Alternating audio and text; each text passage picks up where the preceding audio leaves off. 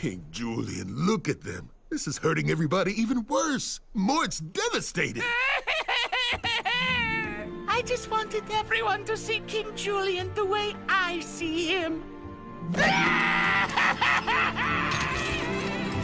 Ted, Dorothy, tell me you have good news. Oh, boy, do we. Nearly all Mort's pieces are accounted for. And even better, the art we haven't located has gone way up in value. Not that we've been reaping the benefits of a bustling illegal underground art trade. You're telling me that by banning art, I've made it even more popular and valuable? Everybody wants what they can't have. Then I know what I must do. Clover, round up any remaining pieces of art. Kick down every door in the kingdom if you have to. Your Majesty, this has gone far enough. Do it, Clover. I'm not asking.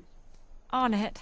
By outlawing art, I had saved all of my peoples from the heartache that art causes. At least that's what I told myself.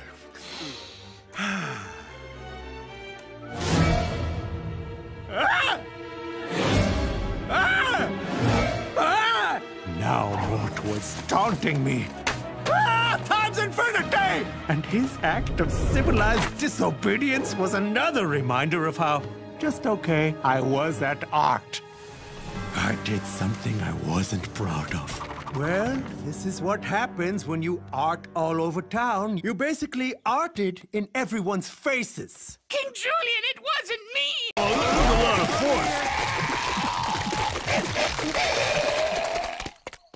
I think I ate too much art. Wow. Daring work. I get it, but does it get me? Oh, my stars. That painting was just awful and uninspired before, but Mort made it magical. Oh, I've got the tingles. Been saying it all along, don't you know? Mort is a genius.